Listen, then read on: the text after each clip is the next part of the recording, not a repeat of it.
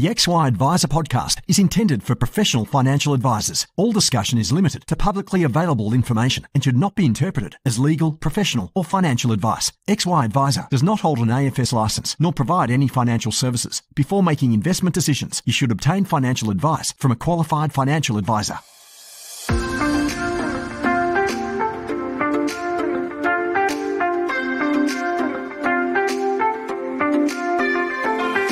Financial advisors help Australians live better lives, and we're great at it. But what about us? For us to thrive in the coming years, I'm here to ask a very big question.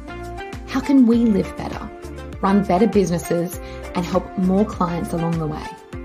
My name is Jessica Brady, and I would love for you to join me as I listen and learn from experts who answer these very big questions. I am lucky enough to record most of my podcasts on Gadigal land. Advice Intelligence is the market leader in goals-based advice technology. Offering clients an end-to-end financial planning software solution, AI unleashes the true power of advice by providing a new world of advice software to enable planners to work smarter, not harder. Delivering financial advice in a way that's inspiring, cost-effective, and scalable. AI makes it easy for advisors to have enriched and engaged conversations with clients so they can solve their problems and explore future possibilities together.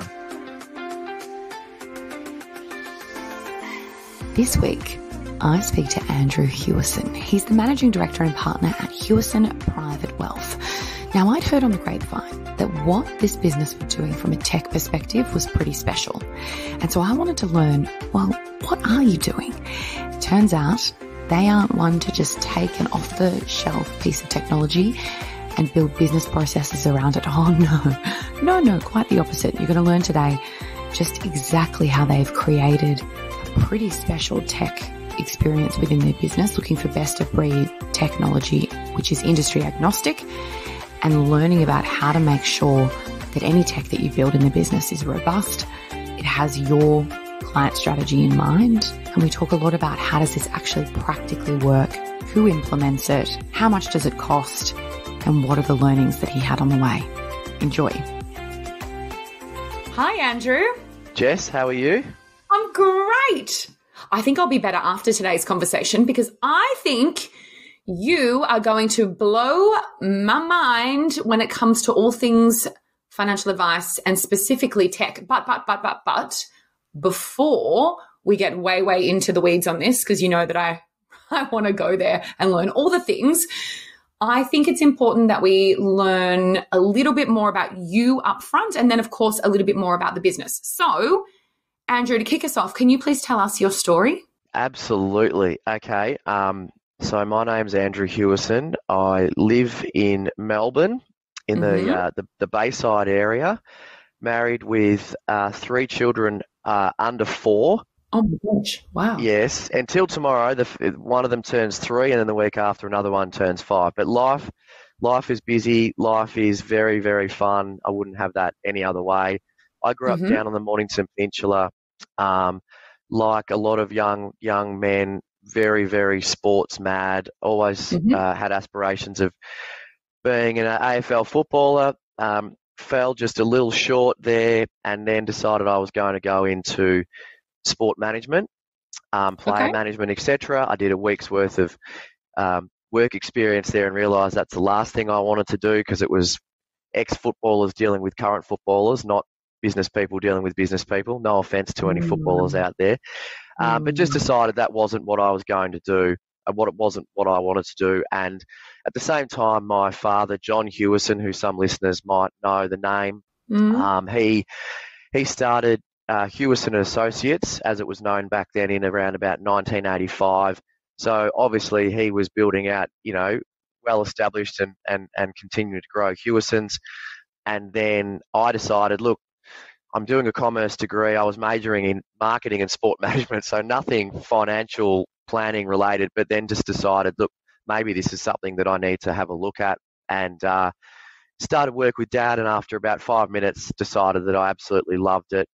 I just loved dealing with people. I love relationships. I love customer service, and I could start to see that, this thing called financial planning can actually have such a huge impact on people's lives. So started the study, postgrad studies almost straight away. Mm-hmm. And the degree was finished at that stage. I was working in a surf shop. Managing a surf shop I went basically out of a surf shop straight into a suit working in financial planning. So that's a bit strange. And I still love surfing today. That's my number one passion and hobby. Did a sabbatical 9 months in for 2 years overseas and worked for some finance-related businesses over there, and then came back, and I've been in Hewison's ever since. I worked as a financial advisor, solely as a financial advisor for 15 years. Along that journey, I purchased equity in the business at the same time as a number of my other current business partners. And then I actually, believe it or not, I actually applied for my father's role as managing director when he indicated he was going to step back about 10 years ago. So that was sourced out to a third party to make that decision, and I was lucky enough to be successful in that role. And I've been the managing director of Hewison Private Wealth for the last 8 or so years. Still have my CFP designation. I still have a small client book, but as the business continues to grow, the majority of my time is taken up running the business operationally. Surf shop to suit. I love that quote. I think that's very interesting, and you can't see him, but he's got a beautiful suit on, and he's got, this beautiful background behind him of the cityscape of Melbourne. So I can just imagine you in Billabong. Yeah, Sure. I would prefer that. I would prefer the background to be a wave somewhere, and that's the pipe dream one day, is perhaps not have the office looking out over the water. That'd be great, but definitely would like my living room window to look out over my favourite surf break one day. Love it. So tell me more about the business itself. Okay. How big is it? How many staff you got? You've got an interesting investment philosophy. Let's learn more about that. Okay, no problem. So we're an independent financial planning business, and we're independently owned, and we're independent by the letter of the law as well. We've always been that way. We've always been a fee-for-service business. It's something that we are very passionate about, and whether it was deliberate or not, the industry going around in cycles of consolidation and then fragmentation. Right now, I think it is as good a time as ever to be an independent business or an independently owned business, so an IFA. So we've grown organically over our 38 odd years. We manage 1.7 billion in FUM. We have, the numbers always moving, but we've got somewhere between 50 to 55 staff. We've actually been growing our offshore component quite a bit recently. We've had 1 or 2 offshore staff members for a few years now, and I think it's very much the same story as everyone else. It's a topic for another discussion, but you have one, it breaks down a whole lot of barriers and perhaps perceptions you might have had. You realise the calibre of the people, and it's not about saving money anymore. It's also about productivity, and we've just been growing out that component over the last few years as well. Interesting. Where are they based before we move on? KL and the Philippines. Cool. Okay. And then your Australian team, are they mainly Melbourne? Yeah, so we've only got a Melbourne, but we're a Melbourne-based business. We've only got one office. We've got one. Our SMSF manager works in Sydney. So, again, remote, but remote can mean anywhere. It doesn't have to mean overseas as well. It's just trying to get the best talent for the roles that you're looking for. We're not afraid to look at people that don't work in the Hewison office, but we're on St Kilda Road, 417 St Kilda Road here in Melbourne. Sure. So and so look, I mean, I'm happy to sort of just to keep rolling with it. And in terms of, you mentioned that investment philosophy, and look, the thing I'd say from the outset is, and I'm going to talk about what we believe in a philosophical sense is the right structure and the right philosophy for us to be able to produce the best outcomes for clients. But I totally appreciate that it's not the only way. It is one way, and everyone else is doing it the way that they believe works for them and their clients, and I totally respect that. So in a nutshell, Jess, we've never used risk profiling. we certainly have a very robust fact find, which asks some detailed risk-related questions. But it's very simple. As a we've always called it objective-based advice, and I know probably AMP came out a few years ago and coined the phrase goals-based advice, and I get that. That's all the same sort of thing to us. But when a client walks through the door, and it speaks to also that the independence that we hold on to. When a client walks through the door and sits in front of us, and we're asking all the questions about who they are, what they're looking to achieve, what are their goals and aspirations, we want to listen to that, and then we want to put together a strategy and an investment piece to that strategy, which we believe is going to be entirely in their best interest and entirely appropriate to achieve their goals and objectives. If they tell us what their goals and objectives are, and we ask them to fill out a risk profile, and that risk profile puts out a risk profile which then feeds into a model portfolio which is not going to actually achieve their goals and objectives, we think we've got a problem. And so we'd rather listen to them, listen to what they need, and we're going to obviously get into the weeds of our systems in a minute, but be able to put together a bespoke portfolio with a bespoke asset allocation, which we believe we can then take back to them and say, this is what we think you need that's built for you, that's going to achieve your goals and objectives. And if there is an alignment because their goals and objectives are more aggressive than we think is achievable, then that's when the conversation starts around, look, you realise you're going to have to take a great deal of risk, which we don't think, we're not the right business to put that together because we're actually quite conservative by nature. But there's a misalignment here between where you need to be and what you're going to need to do to try and get there. Let's start talking about that. Obviously, because you're running a business where you're building bespoke portfolios, there has to be such a level of rigor and visibility and technology, I would imagine, to enable you to do that. This is where you and I talked before this podcast, and you're doing lots of cool stuff, and I could talk to you for a long time, but alas, our fair listeners will not listen to all-day podcasts. Maybe we should. Let's try.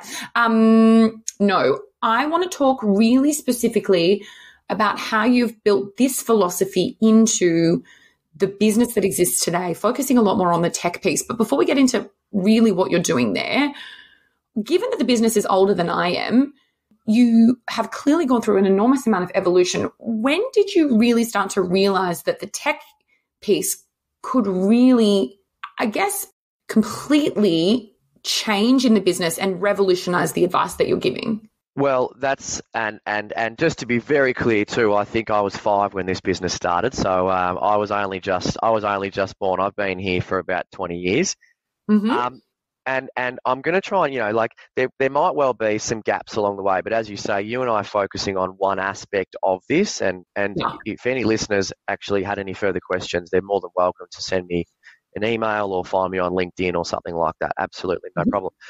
So you've got to go back in history a little bit. Okay. So my father, who founded the business, we've never used a platform, which is going to be surprising to some people. But going back way when 1987 stock market crash happened, and Dad realised at the time that in his belief, and again I talk about our philosophies not being the only way, but his belief was that at that point in time, most of his clients were in managed funds. Managed funds at that point in time, they were being exited by other unit holders. Some of them were being frozen. What he realised is that his own clients didn't have control and flexibility over their outcomes and over their own destiny.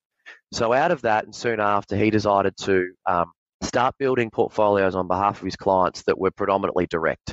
And that still is a philosophy that we hold very dearly today. So 90 to 95% of our portfolios would be directly invested. Okay. And so back then he started administering those portfolios because, again, and I'm going to stop saying this is for the last time because it's not the only way, but our belief back then, or his belief back then, was that if you're on a platform, you do have restrictions around what you can invest in on behalf of your clients. And so, as has happened, the building that we're in today is a building that our clients have invested in a property sense, and there's one across the road that our clients have. Now, you can make it work, but I think 99% of advisors out there would be like, well, it's not on a platform. It's not on the platform that I use, so I can't invest in it. But from our perspective, if we feel like this is in the client's best interests and it's going to get them towards their achieving their goals and objectives, we need to be able to invest in it. So going all the way back there, he was administering portfolios under this roof using spreadsheets. After a few years, he and the small team he had at that point in time realised that there was no other technology out there, whether it was Xplan back then or whatever, that would adequately give them what they needed to be able to continue to do that. So they actually went out and built their own.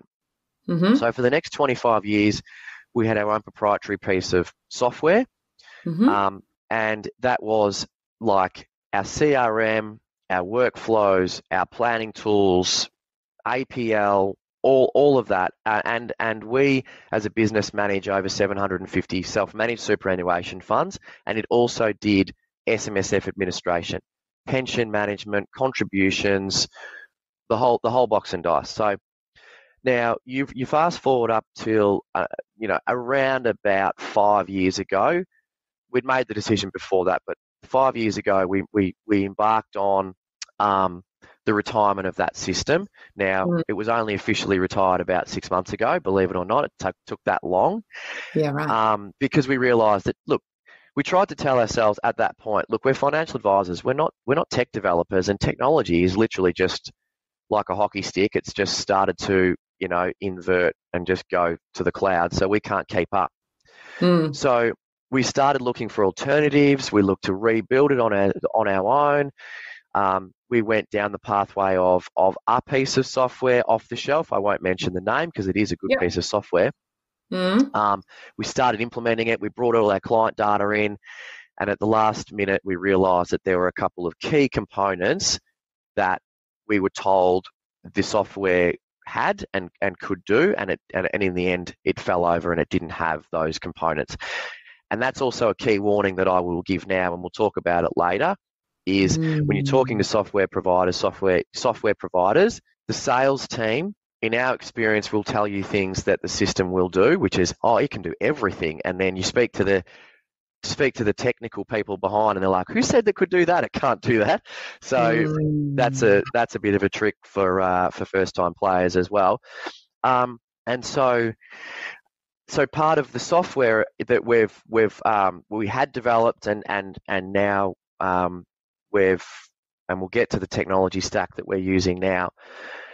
Part of that is the ability to actually be able to create an asset allocation from scratch, and then be able to, bring in investments that sit on our approved product list into that asset allocation, which then can determine, what kind of income that portfolio is going to generate. We obviously work on some assumptions around growth of certain asset classes, which then falls into, a lot of the reporting that we can create for our clients to show them the benefits of that asset allocation and that particular strategy. I made a mistake earlier because I thought, ignorantly, given the age of the business, that technology would be a new thing that has been sort of brought into the business and revolutionized the business. But actually, when I hear your story, fascinatingly, tech has been an enormous part of the journey. And I didn't realize that there was such an early on investment and adoption of bespoke creation of technology. And so you've really built a business where tech has always been in your DNA.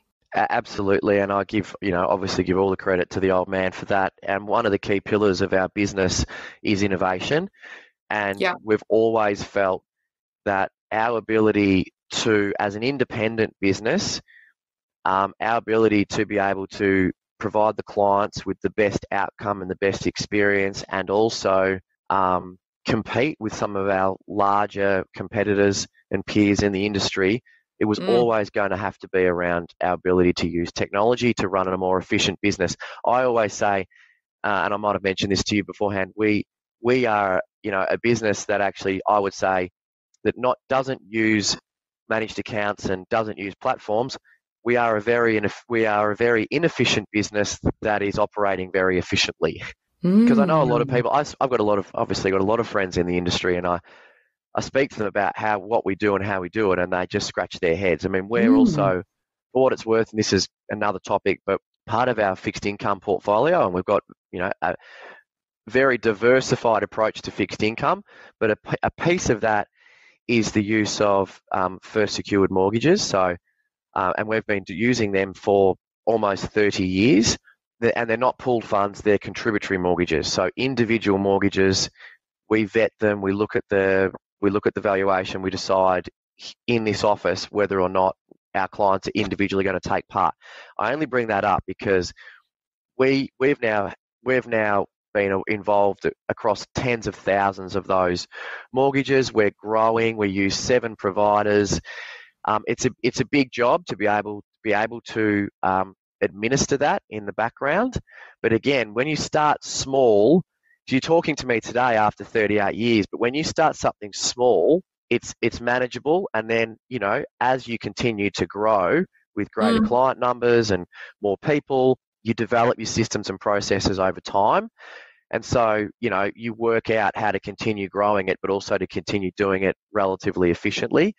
And you learn things along the way. So it's not like we just turned up yesterday and decided to put all this together. It would be very difficult, I believe, to be able to do that. It's just that we've been doing it for so long, and we've been, growing nice and slowly along the way.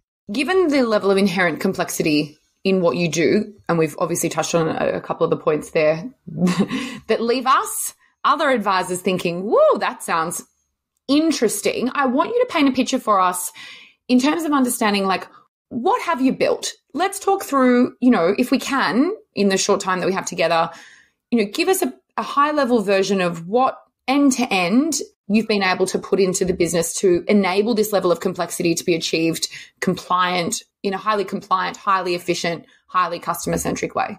Okay. What I would say is, yeah, that's right. And I just hope I don't go on too many tangents and confuse everyone. So I'll try and keep it. We're a smart bunch. We're all right. Yeah. No, I appreciate that. So I think also what I would say too is I was fortunate enough to be some of the listeners out there may do some things with Macquarie. We use Macquarie's CMA. That's all we use from a product point of view. And we're a member of within the Macquarie network. They've got a group called VAN, the Virtual Advisor Network, which is used to be for a small number of advisors, but I do highly recommend anyone might be interested to look into that, because they now do offer it to a broader base of Macquarie up-and-coming. Will be very happy with that small plug for VAN. Well, so well done. Well, you might have heard of it before, but look, we have actually got a lot out of it, and I was lucky enough some years ago to go with a small group of advisors across to the United States. Yep. On a global innovation tour is what they call it, and it was back then that I started to cotton on to this concept of the technology stack and the ability to effectively create a hub and spoke model where you house all your data, somewhere. And for us, we've used Salesforce in this instance.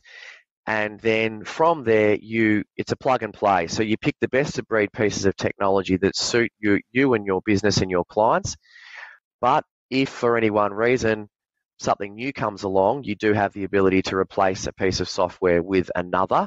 We haven't yet had to do that. Because they have like an app, just for those of us who've never used it before. So apart from their sort of core CRM, my understanding is they have almost like a library of different apps that can be plugged into the Salesforce system. So you can plug in and plug out and play. Obviously, there's more complexity, but just so that people who've never used it can understand. That's sort of how it works, right? I wish it was that simple. I'm obviously trying to make it as simple as possible. Because most people, they won't be used to the... So if we use X-Plan or an Advisor Logic as a general example, you need to remember that most financial advisors who use just financial planning software, they're not used to having a library of thousands of different industry agnostic pieces of tech that they can sort of push into their process. Yeah. So Salesforce is out of the box. You can't do a lot with Salesforce. You need to customize it. Now, what I would say is if you're looking to build out your CRM, you purchase, a license to Salesforce, out of the box, and they have two different instances. Like one's they call Marketing Cloud, and the other one is Financial Services Cloud. And I'm not, you and I will be here all day if I try I'm the pretty face to all this, so to speak. I mean, there's a lot of other people underneath that do a lot of the grunt work that know a lot more of the detail than I do. So Salesforce out of the box, you start to customize it. You do need to find a developer. You don't have to, Salesforce can be basic, and you could plug in. Don't know whether you could plug in Xplan, but you can certainly plug in other pieces of off-the-shelf software. But for us, and I'll just sort of try to keep it narrow in terms of us. Doing. Yeah. Salesforce is our CRM, and it is, out of our CRM, it is now basically what I would say is it's pretty much the equivalent to Xplan. We have our CRM, all our client information in there. We have all of our workflows built out in there. So if I need something, a new client comes in, they've signed up, and I need to then start pushing it out to the ops team, here's what needs to happen. I create what they call a case, and that sets off a chain of workflows that goes throughout the office to get the client implemented, in a broad sense. We've also developed the planning tools. So all of our clients that sit in Salesforce, they sit in there as a household, which is basically like if Andrew Hewison has a super fund, a family trust, and a personal portfolio, I'm in there with my family as a household, and then there's portfolios underneath. Mm-hmm. I have the ability to go and create the new client, the new household, create the portfolios, and I'm jumping ahead a little bit, but what we've also been able to do now is we've now, rather than craft an asset allocation from scratch, we've got like 5 or 6 suggested asset allocations that you can start with. And once you pick that and you put in your investable amount, it will bring in the APL into the different areas of the asset class, and then you can craft it to decide whether or not the client wants to invest in Woolworths, for example, that might be on. I was like, no, look, I don't need. So it's not like, oh, you have to have that portfolio. It's not a model. And there's a compliance piece behind that. We've got now 10 advisors. We started with 3 advisors, then we went to 6, and we've been slowly building it out.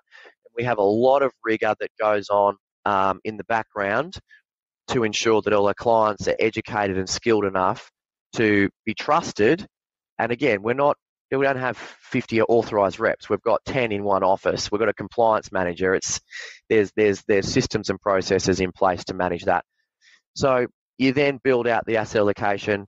That goes, implements, and then we've now built out rebalance modelling. So I can look at it at a household level. If there's multiple portfolios, I can line those all up. We can have a look on one screen, what each portfolio has, with a master asset allocation at the top. So every time I make a change, it'll either deduct or credit the cash account. It'll show me where I still need to invest at the asset allocation level to rebalance the portfolio. So there's planning tools in there. Obviously our APL's in there. And then, which the piece that we actually implemented at the very beginning, whilst we were still building all this out, is the sales funnel, right? So client makes a phone call, comes in as a lead. It's got some incredible tools in there where you can nurture them, see where they're at. You can log in all your phone calls along the way, and then it pushes through to what they call an opportunity, and then you've got your own process from there as to where you go until you close off the client as being fully implemented. That's one, Jess. That's the hub, right? And then the spoke. Class, we don't do accounting, but we use Class because we needed an investment source of truth, and we also needed a piece of software that could also do the appropriate SMSF administration that we require, because we do the SMSF admin internally. Okay. As part of the whole planning process, you need to be able to manage contributions, concessional, non-concessional, withdrawal recontribution, pension strategies, all that sort of thing. Obviously, you get the investment admin piece there as well, dividends that are coming in, and the matching technology that you get, corporate actions. You bring in well, for us it's the Macquarie CMA. You bring that in. What I would say at this point in time, you mentioned apps before in Salesforce. Now, there's an app exchange, which means that if you don't want your developer to go, you don't think your developer doesn't want to pay them to go and customize and build out something for you, you go and check the app exchange, or they do, to find out whether or not the bells and whistles that you're looking for already exist by a third party that sits on the app exchange. So the app exchange is available in order to minimize the amount of development that needs to take place. So that is definitely a way of, utilizing that and saving money to develop it yourself along the way.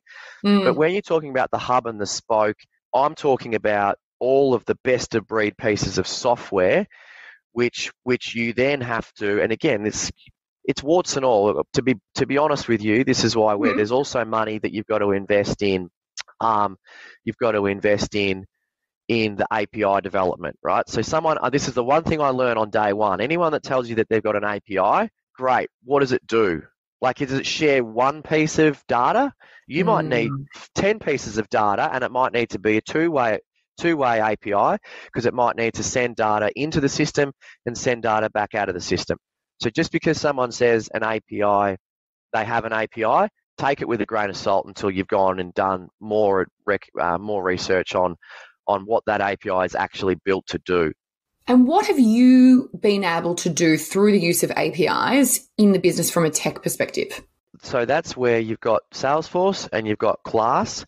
Yep. We've got a client portal, which we actually did develop ourselves 15 years ago, and we rebuilt that on a WordPress platform a few years ago, because we want to keep It's the user experience piece that we want to keep control of, and we want to keep developing. And we see the client portal for us as, Class have got a great client portal, but it didn't show the clients what we wanted it to show.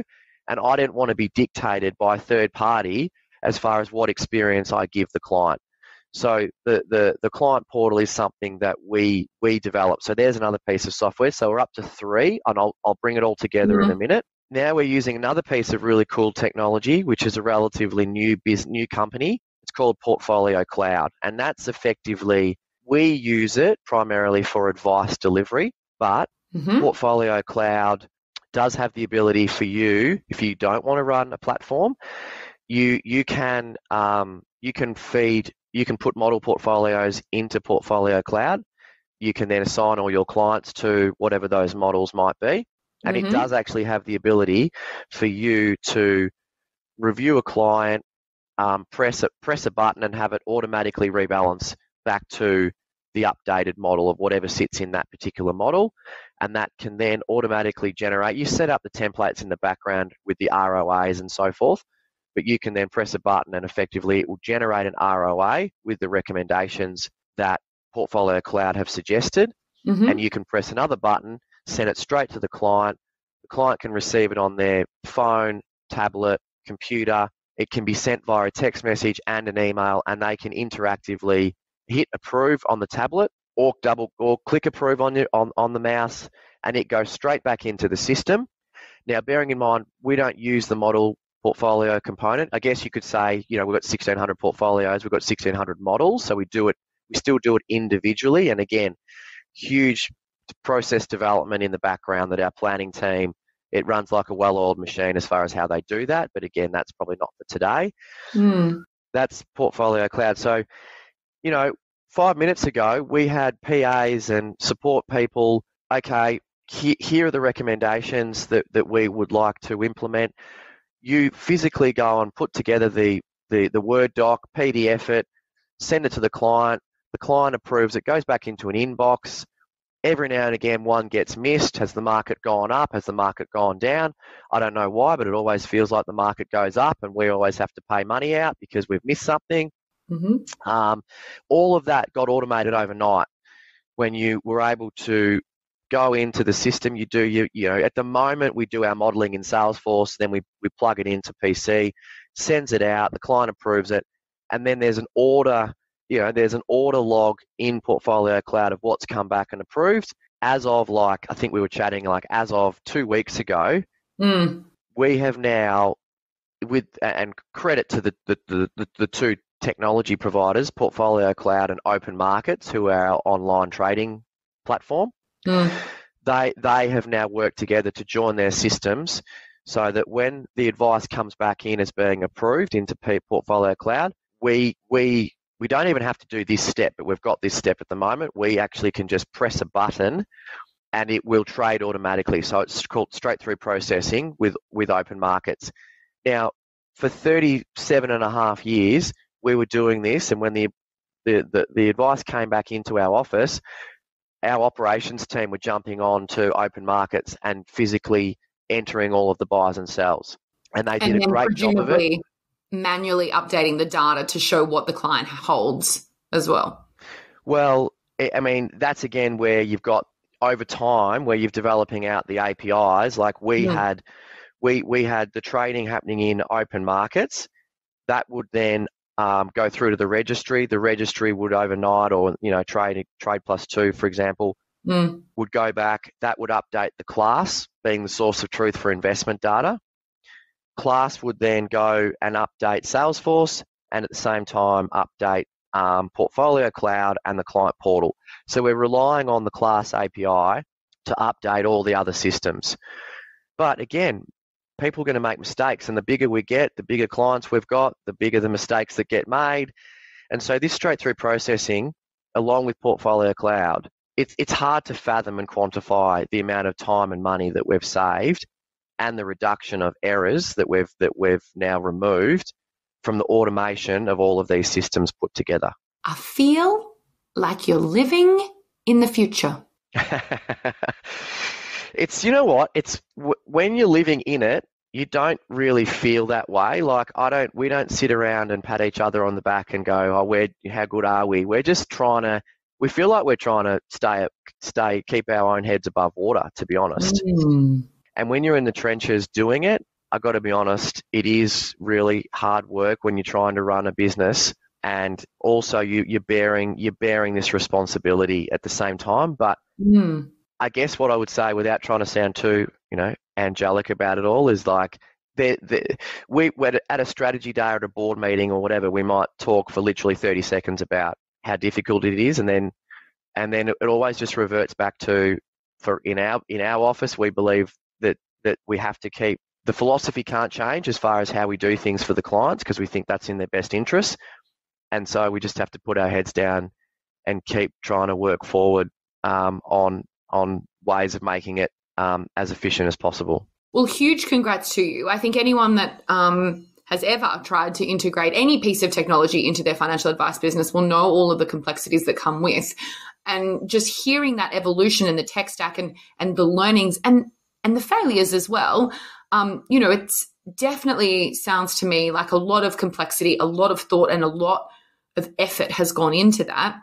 But obviously, to your point, you're now able to have a client experience that is hugely on brand for what you've tried to build, and wildly efficient and compliant by virtue of the fact that this technology is doing so much of the pieces for you in a way that's fast and correct. Yeah, no, absolutely.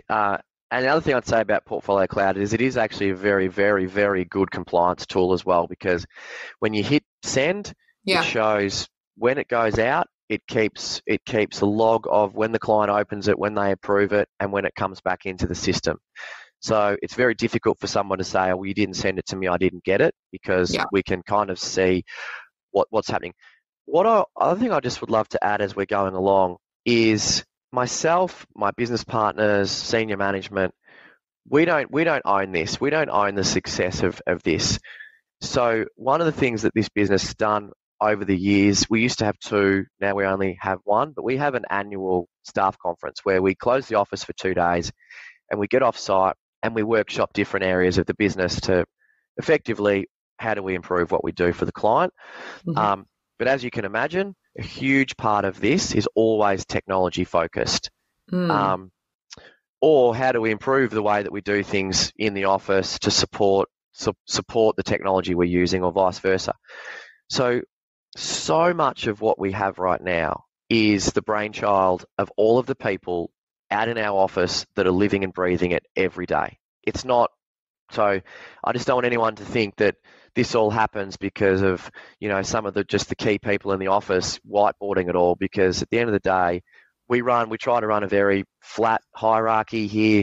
One of our key values internally is empowerment. It's our 3 internal values are fun, family, and empowerment. Mm-hmm. They're written all over the walls in the background. And we want to empower our staff who are using this for good, bad, or indifferent every day. We want to empower them to know that if they've got a better way of doing something and the way that we can improve the system. And then, obviously, I suppose, because at this point in time, Jess, surprisingly, believe it or not, we don't have full-time developers doing this. That was going to be my next question. I'm like, do you have any dedicated resources to just this or no? No. Hmm. No. Now, a couple of points on that. Tell me. Arguably, we should have maybe one person. Okay. But it is, say, it's a bit of a cross to bear. But we do ask our staff to maintain an involvement, whether it's championing a new piece of software, championing a new efficiency within a piece of software which they've had a hand in. So they then take on the responsibility of meeting with the developers that we work with, developing the statement of works, user acceptance testing, saying what they do and don't like about it. We try to share that around quite a bit because obviously they've got a day job to do as well. Mm. We haven't really had, like, most people really embrace it because they see that they're having an impact and their voices are being heard, which is going to improve their own experience day to day. Mm. But if I could just keep going on that point, where we are at today, we had an operations manager who I would say at least 50% of his time was involved with managing our developer or developers, because we've got a Salesforce developer who's independent, but we've obviously customized. Class is not, you can't really customize Class too much. They're a bit of a bigger beast and won't say much about that. They just, hard to impact. Yeah. But Portfolio Cloud being a smaller independent tech developer and provider of software, been great with customizing their system for us. And so we've had, an operations manager internally who's sort of managed that. And one of my business partners, Simon, as a partner, he sort of oversees the area of systems. I mean, we all grow up obtaining and increasing the level of IP that we have along the way. But our operations manager departed it some months ago, and we've now just hired a chief operating officer who will now take over the overseeing of any, additional developments or projects we've got going. But one thing I learned recently, probably should have learned it a lot earlier, but that's fine, is that I knew for the period of time when we were looking to replace our ops manager with a COO that a lot of this stuff was going to fall on my shoulders, and I just didn't have the time. And I was put in touch with a technology consultant or project manager, and I sometimes feel like you start talking about consulting and people start getting quite concerned about what it's going to cost. And I actually want to give them a shout out because I feel so passionate about the work they do for us. There's a group out of Brisbane called Level Up Consulting.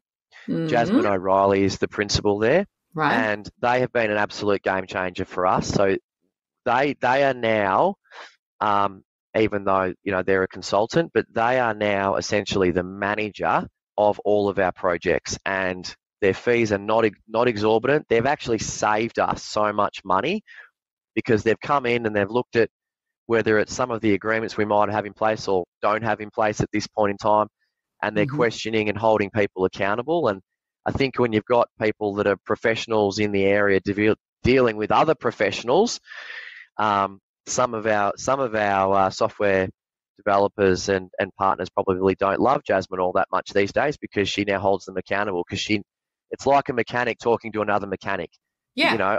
I don't know what's going on underneath the bonnet of my car. Yeah. And I'm not saying anyone's being dishonest, but if I don't ask the right questions, sometimes I don't get the right answers. And so, again, there is an ability to use consultants and third parties to manage these relationships without feeling like you've got to do that all yourself. I think that that's such an interesting and important point to sort of pause on, because as people are listening to this, it's very evident that you've got a lot of tech that's doing a lot of cool things, and it's been a long process to evolve it to what it is today. And you've got a big team that can share the load. But when you've got a small business and you're hearing about all the cool stuff you're doing, I think it would be quite easy for some people listening to go, there's no way that I can build anything close to this. I don't understand it. I'm busy seeing clients. We don't have the time, expertise, or resources. But as you've said, hello, there's a whole field of people who specialize in this. I mean, ironically, we believe in specialization. That's why we have businesses where people come to us to get our expertise. We need to remember that that exists for other people as well. And it's great to hear that you've had such success and such confidence. It sounds like you've got such an enormous amount of confidence in someone externally managing that process for you, so that everyone can realize that they're not alone and that people out there do exist to help them along the way. And look, just to simplify it a little bit too, I mean, I think one of the messages I'd love to share today is that I'm not suggesting that everyone should run away from platforms, but I think a lot of people feel like they are beholden to one system, and I think we all know which system that is. If the numbers are correct, I think 85% of the industry will use one particular piece of software. I think even just and I'm not suggesting people run out and use Salesforce either. I think there are other CRM pieces of software out there, whether it's HubSpot or whatever it might be, but even Salesforce in a really simple form. But these technologies, they do all talk to each other, so the ability to use, for example, Portfolio Cloud for your advice delivery, and have that speak to the platform that you use. Obviously we've purpose-built our client portal, but I just think my point is that you don't have to have the same business model as Hewison Private Wealth. You can run your own business model, but also understand that you are no longer beholden to any one system. There are so many other pieces of software out there now. And that if you get the integration piece right, what I am hearing from you is the efficiency gain for your team is enormous. The client time in terms of the reactivity. I mean, the fact that you can have a client sign something and it can be almost executed immediately, and the data from once that happens then automatically goes back into those systems. Like, this is super cool what you've built. I think it gives us a lot of hope that there is, or offers an alternate. Perhaps we'll put it like that, and offers an alternate to what we're used to. There's a couple of really specific questions I want to get to before we finish today's chat, though, because as you can all probably hear, we could go for days because I have many more questions. I want to know cost. I know that's hard, but what's that looked like for you? And it's a bloody good question. It is, isn't it? Thank you. and look, I've always tried to keep it more so as a percentage of revenue. Okay. And so there'll be some years where, I guess when you're heavily investing, it can creep up to 7 to 10% of revenue, but we try and keep it at 5%, and it's sort of sitting at about that now. And is that total tech spend, including developers? Is that including ongoing licenses of using the tech? It is. Okay. It is, absolutely. Once you've done the initial development, and look, what I would say to that point, and I'm not dodging the question, the truth is we've been doing it for so long, Jess, that I can't tell you, that costs this amount, because Salesforce, for example, for us is it'll be endless, because I go back to, when we decided to move away from our proprietary software and we said, we're not developers. And then after 5 minutes of picking the off the shelf software, and after 5 minutes of trying to tell them everything we wanted to do with it and how it had to do this and how it had to do that, we just realized, oh no, we actually are technology developers here. So let's not try and ignore it. How do we actually embrace it? You set a budget for what you can cope with and what you're willing to spend, and you just pick off what are the highest payoff activities you need to see from the customization of the software. And then from there, once you've sort of done that, it then comes down to the license fees, because Portfolio Cloud, Class, Salesforce, they all have a per user license fee. But look, My understanding of understanding the market relatively well is that some of the proprietary, or some of the software, sorry, that others are using is not cheap, and so I do believe that it is all manageable. One Okay. thing I'd say, the API development has always been a frustration for me because we are of a more mature size, but we're still an IFA like everyone else. And you go into these people like, I'd love these two systems to talk to each other. Well, surely Class is going to pay for that, because once we've built it, that's something that could be used. If you've developed it, you could use that for everyone else.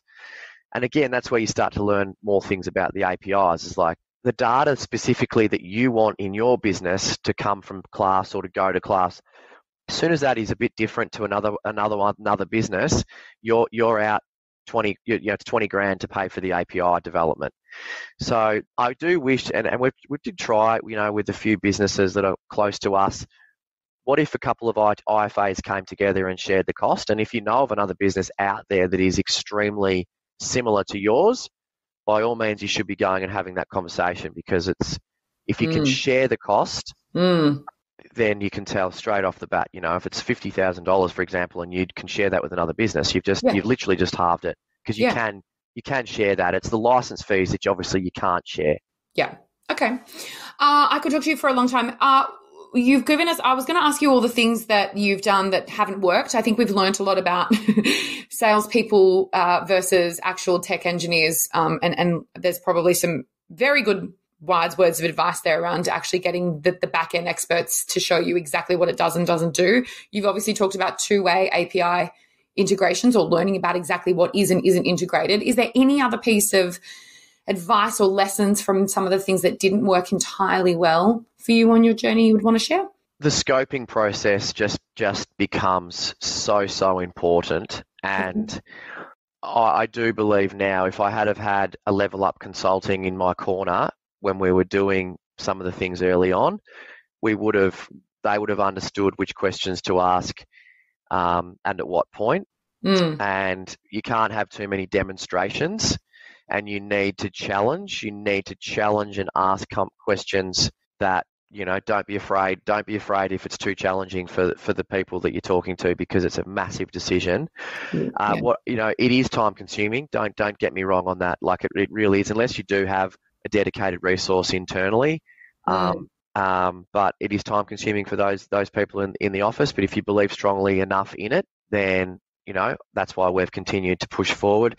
Everything takes longer, everything.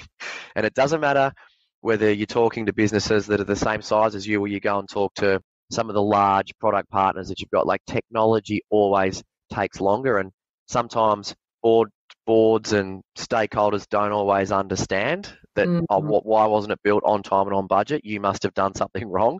Even the biggest players in the world, they'll all tell you the same thing, that that things do always take longer. Yeah, look, I think that's about it as far as the challenge. The challenges. That's enough. Yeah. That's a lot. Yeah. We've run out of time, which is so sad, because it's very evident that what you've built is really cool and very interesting and continually evolving, and therefore this becomes an ongoing conversation that we should be having. But before we wrap up, can I ask you a couple of quick rapid fire questions? These are questions that I ask all of our guests. Love to. Let's go. Woohoo. I want to know one thing that you do that looks after your mental health. I've got a few, because I see this as being so incredibly important in such a busy life, that as we go on in life, whether it's business, family, friends, self, there are so many people pulling at you, and it's very easy for your cup to get empty really quickly. And what you need to realise is that if your cup's empty, then you can't expect to be filling up everyone else's. And I think that's probably where most people wind up in a bit of a state. Yeah. Exercise for me is my number one mental health, alleviator. I've just always exercised since I was young, and I am very passionate about health and well-being.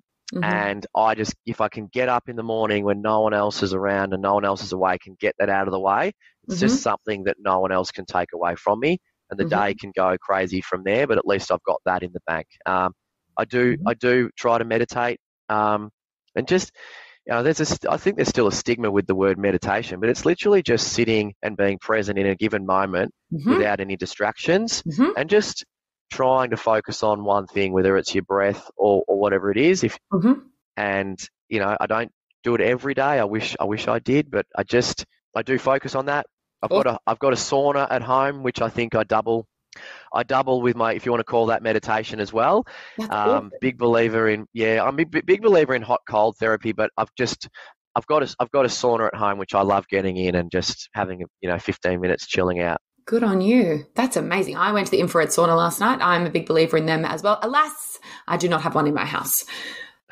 A good investment. Do you have any advice for younger Andrew? What's a piece of advice you would give to him? The advice I'd give to younger Andrew would be there are no shortcuts. In life, there are no shortcuts. If you take a shortcut, you're probably gambling on something, which means the stakes are high. And 1 out of 10 times it might pay off, but 9 out of 10 times is probably going to mean you're not going to be around to have the 1 out of 10.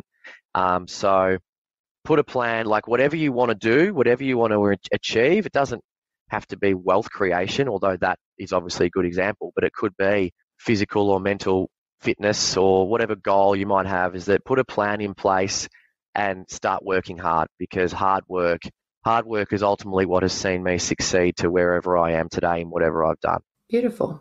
And I would say from an investment perspective, I do actually wish I had have saved a bit of cash, at an earlier age and put it into something and really experience the beauty of compounding returns over time.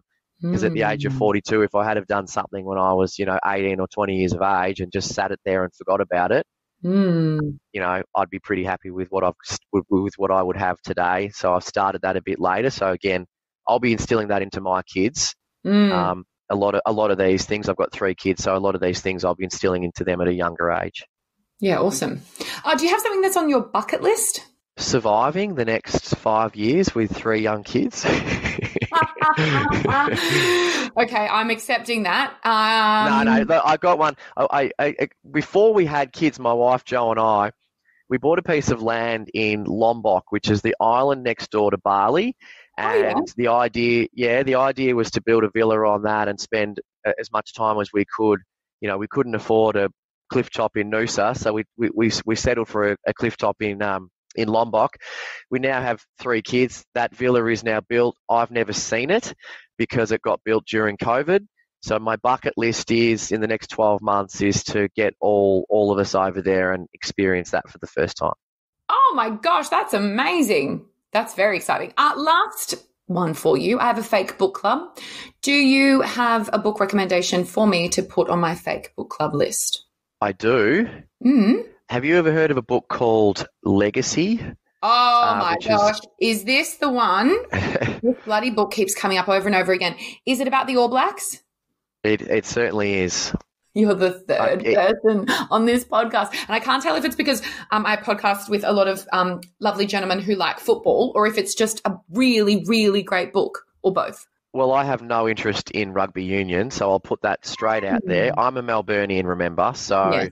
But I learned so much about business in that book. They are the most successful sporting business in history. And the cultural pieces around it, and the thing that I talk quite consistently in our office, which I would love to share as a parting comment, the concept of sweeping the sheds. So no task is above an All Black. And so they will get in and they will clean up after themselves, and they will sweep the change rooms after they.